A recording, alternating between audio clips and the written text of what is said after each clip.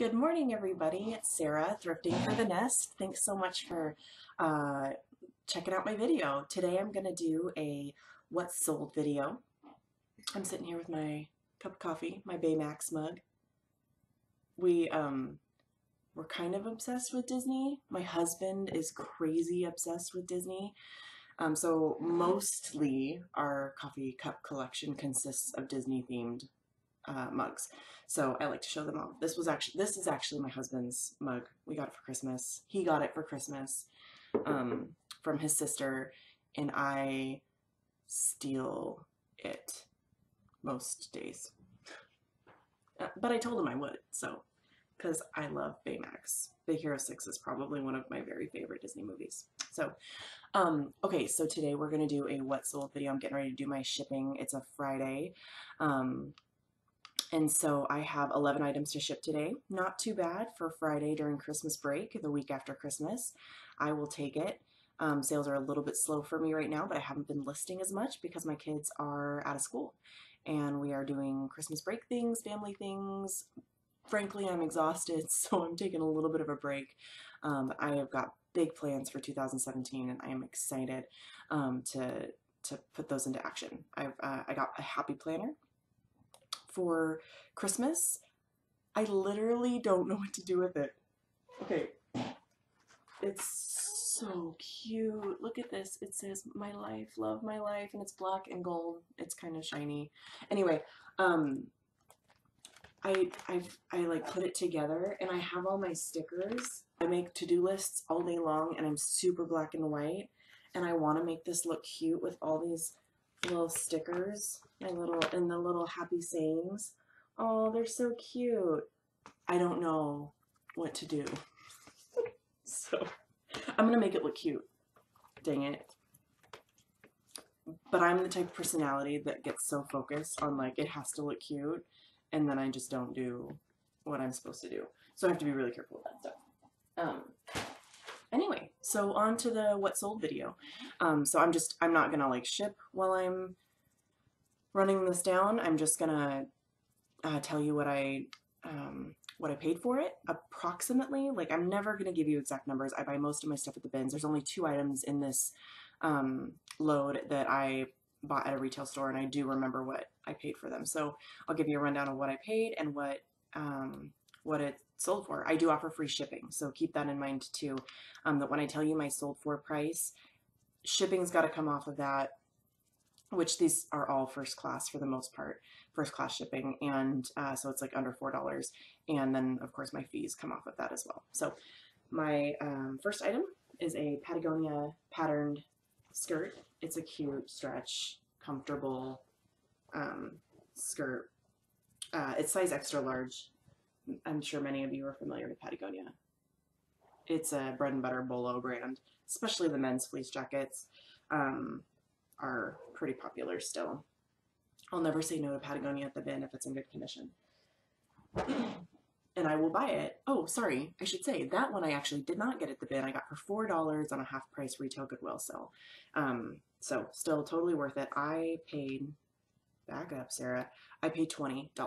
So, sorry, I paid $4, they paid, my customer bought it from me for $20. So still good, I'll take it. I was hoping to get a little bit more for it, but I've got everything on sale right now and I'm accepting best offers because I just want to move stuff. It's the end of the year. The next item that I am going to ship out today is a J. Crew, and the size tag's missing, so I had to give dimensions on it. I got this at the bins, so I paid less than $1 for it, and I sold it for $12. Good bread and butter. I will never say no to J. Crew at the bins.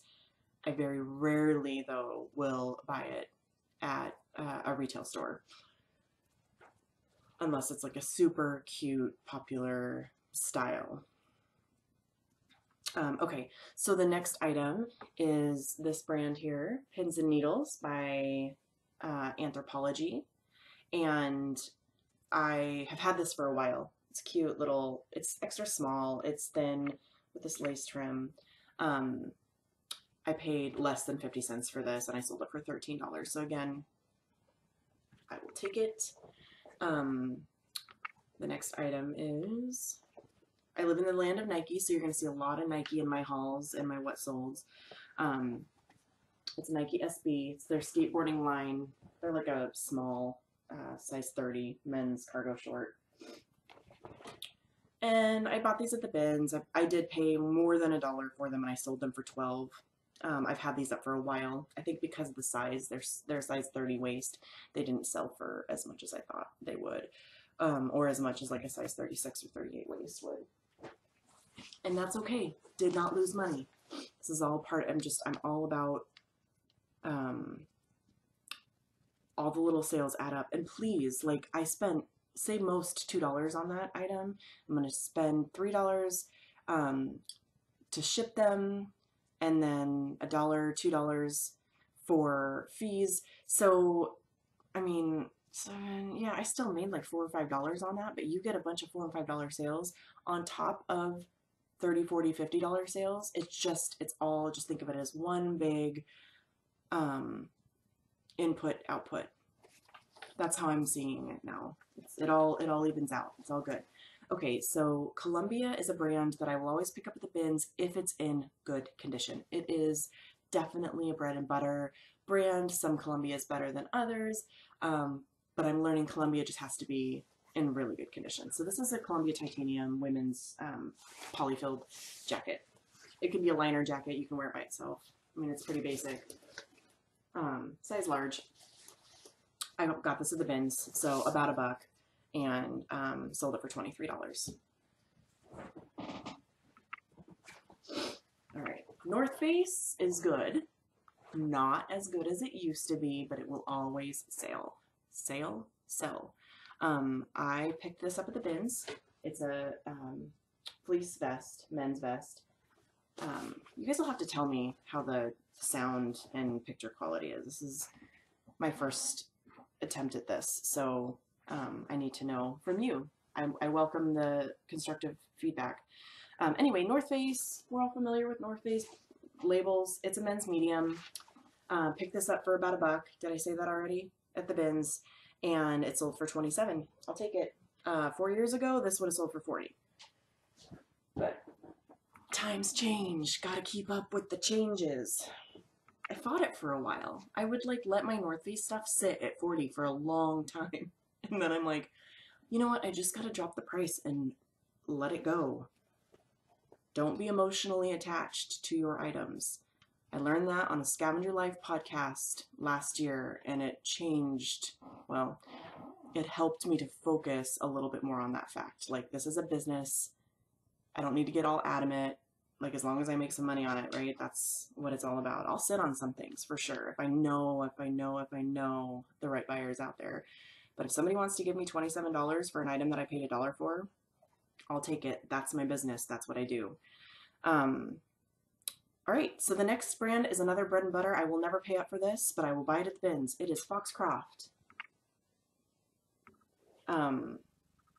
Size 22. So it's plus size, which makes it even better. It's just a striped button-down shirt. These are pretty consistent sellers for me. That's why I'll buy them at the bins, but I'm not going to pay up for them. So I think I had it up for $20, and it sold on sale for $16. Okay, I did pay up for this. I will pay up for Soft Surroundings. Soft Surroundings. I love this brand. Oh, I cannot figure this camera out how to get it to focus. Okay. I'm going to work on that, you guys.